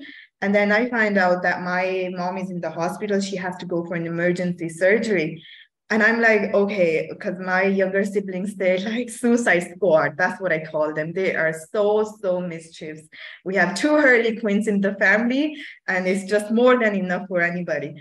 And I was so concerned, and plus they were so hungry. So I had 10 minutes. I rang Francesca. I was like, I don't think I can do this. I don't think I can do this. And she was like, I'm gonna do whatever you can. Do you want us to postpone like maybe exam to an hour or something like that? Would it have? I was like, I don't know what I want to do. And she was like, just calm down, take a deep breath. And then we were like on the call for 5 minutes.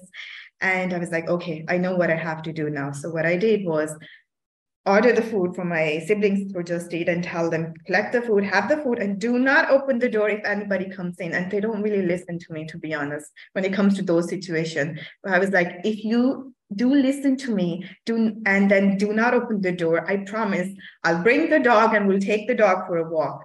Right. So I went on and do my exam, but I was really trying to focus, but I was not able to. I don't know, like, I just wasn't able to focus enough. Like, my mind kept going back to, okay, what's happening? Like, you know, and so what I did was I finished my exam, went back home and just like was there with my family, and then was there for the next day, and then came back and do my audit exam as well.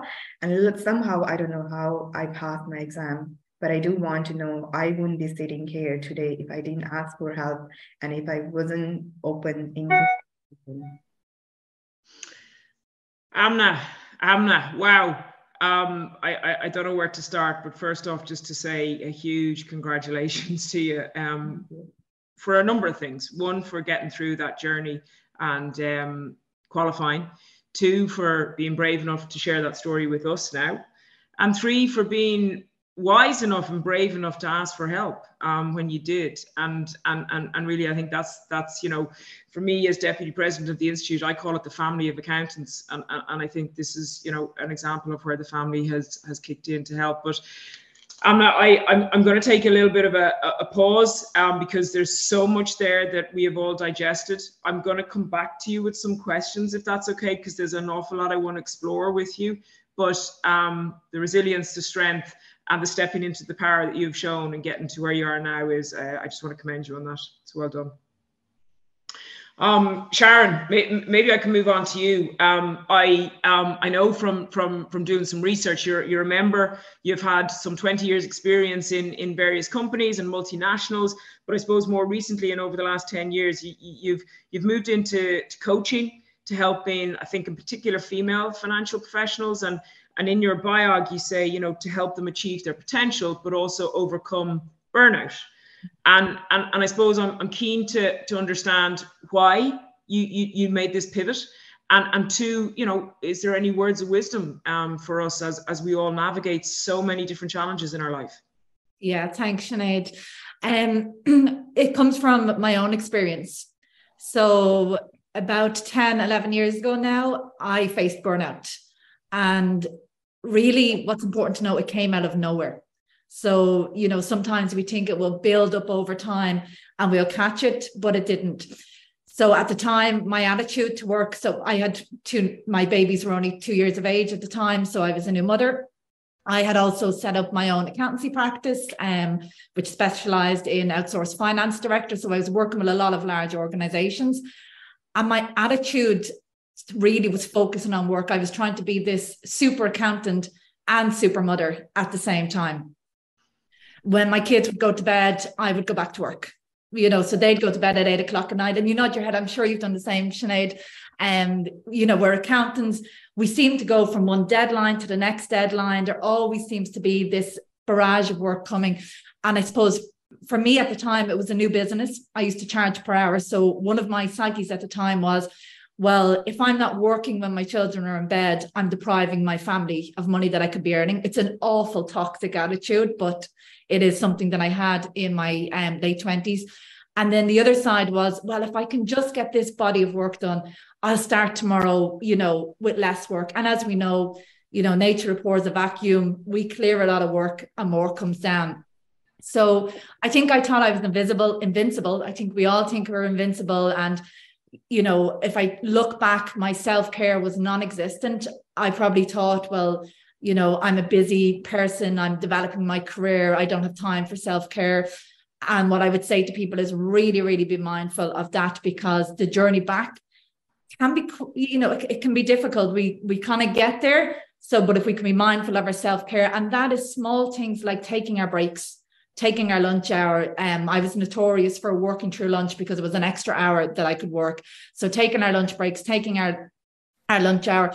I say to people, here's a glass of water. Hopefully you can see that there. If you think that represents our energy, and we're giving that out constantly to other people, to our families, in work environments. And unless we're replenishing that with something for ourselves, it's going to run out. And it can be quite physical. So my burnout came in the form of a panic attack.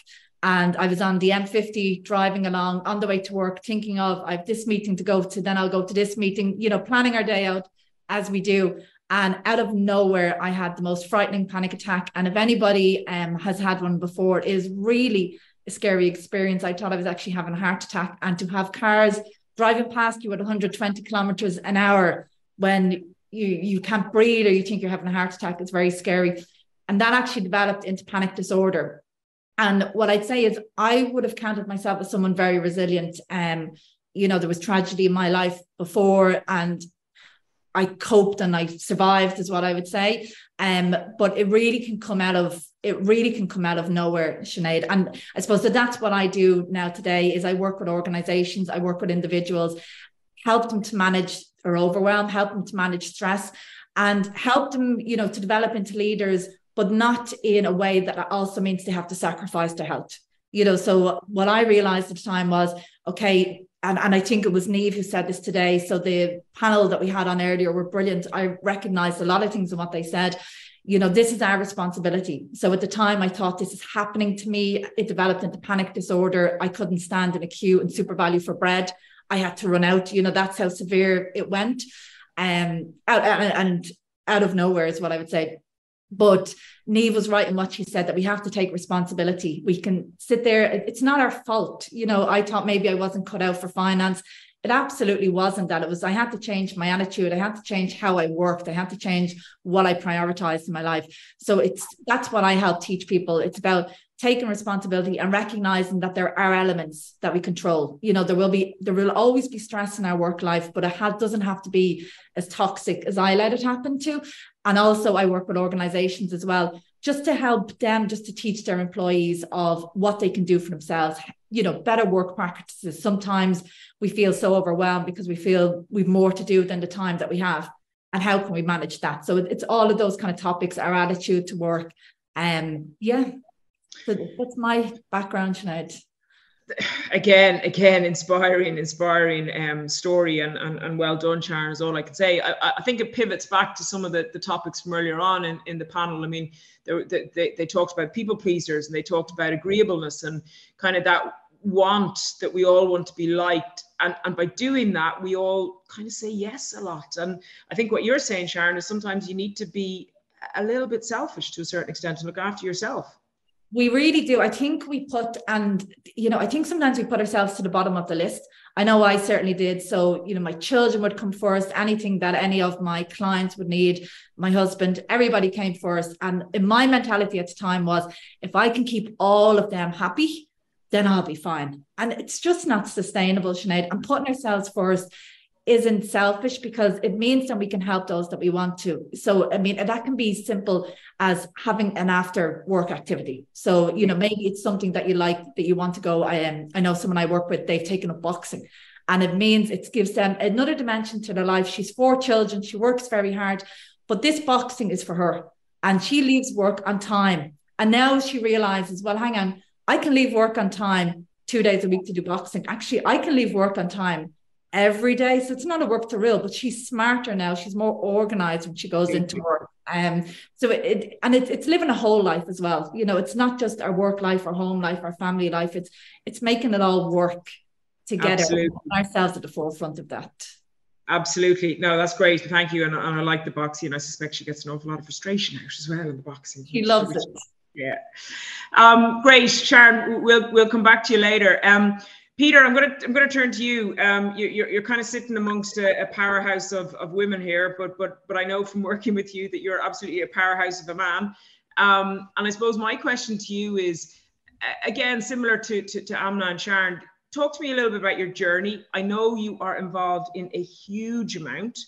You were a finalist in the Young World or the Young Chartered Star last year. Hopefully I got that right. I know you're involved in sustainability in the younger professionals in the Institute, whilst holding down manager in one of the big 5 firms, Grant Thornton.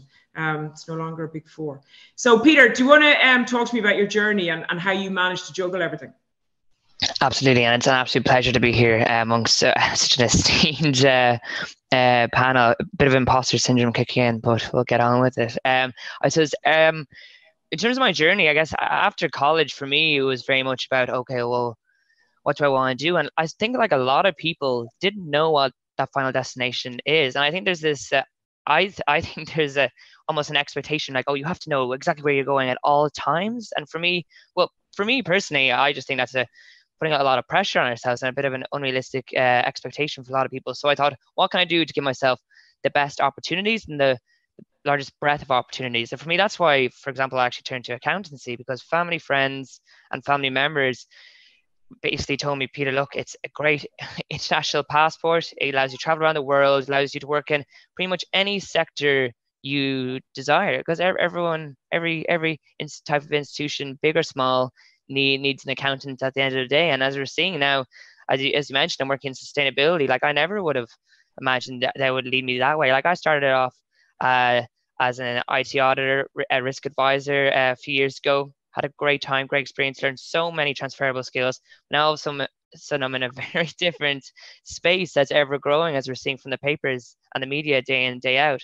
So to me, like again, going back to, that's how I approached it. I wanted to give myself the best opportunities. And then going back to what you're saying in terms of even for me, it's time management and like having a rough plan on a page. Again, I don't know my exact destination, but I like to kind of have a rough plan in place to give myself hopefully the best opportunities. Again, that for me, that just comes back to actually every January, I just have a process where I sit down and I scribble a few notes down, thinking inside work, what do I want to get out of this year? Where are my gaps in my skill set? Because look, no one's perfect. It's not possible, but we can do our best to. It's all about incrementally improving. It's all those little habits. And then, for example, whether it's on a quarterly basis, reviewing that plan, is it still appropriate? Of course, the plan it has to change. You have to be agile to move it, and then. That relates to both inside and outside work. Look, like life is so much more than what we do 9 to 5. It's the relationships we have. So, for example, for me, honestly, engaging with people and just being part of a community, that's just a very important value and principle to me personally. And it is one of the reasons I got involved with the Institute through the young professionals, for example. So like I have the way I would phrase it, I have my family, I have my work family, and then I have other families outside in other communities, going back to the chartered family you mentioned earlier, Sinead. But I think for me, it's great to have those outlets and those support structures there, so that when you need them. So for example, when I was going through the exams, look, we all have our trials and tribulations at different points, and I certainly found them challenging, but it's great to have those communities to turn to, whether it's even just the little conversations or the big conversations, but it's having that spectrum of people you can go to for different things. That's what I've taken out of the last few years. Brilliant, thanks, Peter. And look, I mean, I think what you've mentioned there about, every January you write down your goals, professional, or you said inside and outside of work. That's very much something that Niamh touched on earlier this morning, about defining what you want to become or addressing what you want to become. And I know certainly for me that's something that I try and do every so often as well. But I mean, maybe that's a nice point to pivot to yourself, Rachel. I mean, Rachel, you're our sponsor of the event, and thank you very much for that. We wouldn't be able to run events like this without you. You've also been in the recruitment sector for a number of years. And a long time, Sinead, a long time. That's what we say. And I mean, I think you probably witnessed a whole generation go through with careers. Is goal setting something that you think is important, that you see enough of, that you see too much of? No. So a couple of things. Just when Peter said when he left school, he didn't really know what he wanted to do, so he picked accountancy. My neighbour is a career guidance teacher, and he came into the house the other day. He's going, "What am I going to do?" And he said 10% of people know what they want to do in their leaving cert year. There might be 10% that are, just probably go into family business or whatever, but really you're looking at 80% of people who don't know what they want to do. And I will always, with my friends' kids, I always say, oh, please go into accountancy, because if you look at all the businesses that have been run, most of those are headed up by an accountant, or you could set up your own business, or, so I really do try to push them in that direction. But all they hear often is 3.5 years beyond college. I mean, that's just hard. That's hard going. But then you said about goal setting. I love Peter's idea of setting a goal every year. That's great. But I definitely feel the people who get to where they want to go more quickly are the ones that have a plan, an outline of a plan in place. So for example, there's a big PLC out there, and when they interview, one of the first questions they ask at interview is, where do you see yourself longer term? Now, you're a qualified accountant at this stage, you've passed all your exams, but they will then try and build your career. So if you say, actually, I want to be in general management, or no, I want to do corporate development, or no, I want to be a CFO, they'll try and build your career. So you've got a better chance of getting there more quickly. So I do love people who have a career goal, but I did do a little survey there the other day, and 75% of people said they don't have a career plan.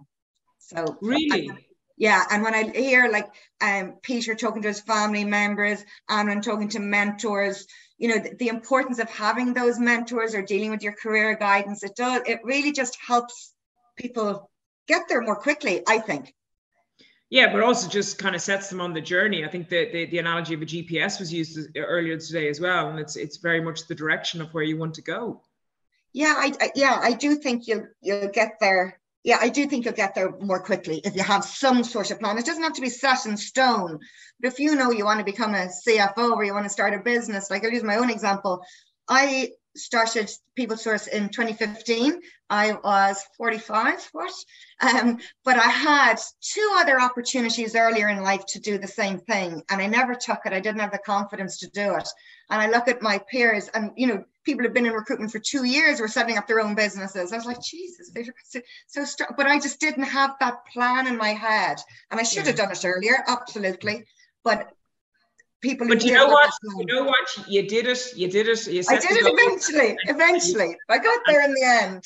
Congratulations to you. We're coming up to 2 minutes to go, and I'm delighted that Dee's going to have to sum up this session and come away with some of the takeaways, because there's just so much. I want to come back to you all for the last 2 minutes. I want to do a quick fire. And the question I'm asking for you is, what are your goals, or what do you want from 2023? You don't have to go into too much detail if you don't want to, but what are your aims? What are your vision? I'm not going to come to you.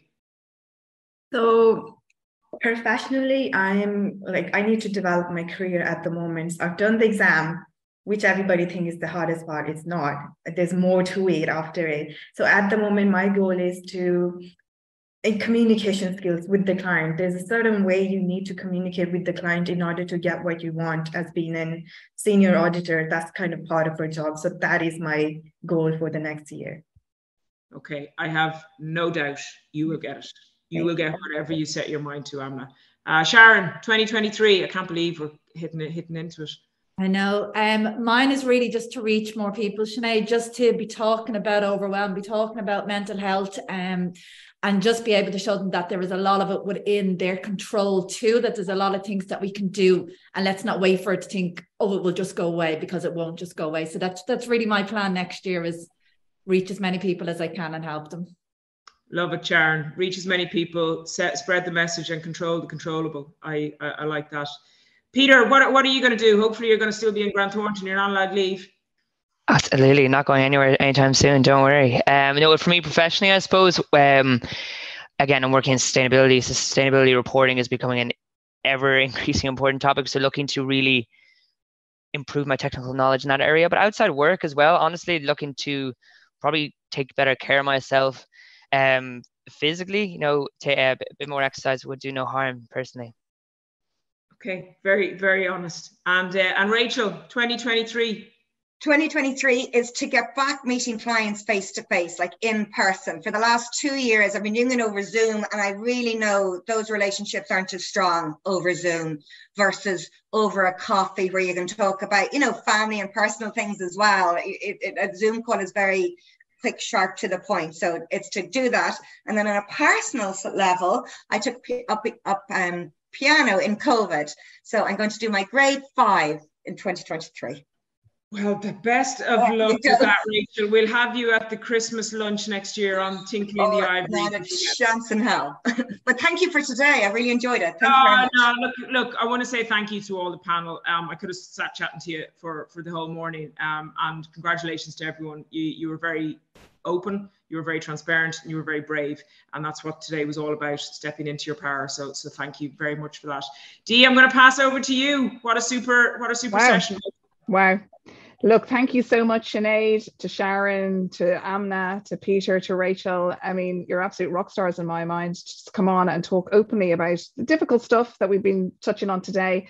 I think just in kind of a final few words, just to say thank you to everyone in the Institute that kind of supported us in getting this off the ground. The young professionals as well were involved as well along the way. We're delighted with that. And we just hope that we can all get back to that sort of human connectivity and that in-person stuff, because I think it's really, really important. And even just the kind of challenges that are coming up for people, that human contact, we're all human and we need that connection. And, whether it be the sort of the mentoring or the career planning or whatever, like actually having a coffee with somebody and shooting the breeze is just ultimately as important as it gets. So hopefully we'll be seeing that a lot more in 2023. So thank you so much, everybody. Great session, and hope everybody took something away from that. So look after yourselves. Enjoy the sunshine this weekend. Take care. Thanks a lot.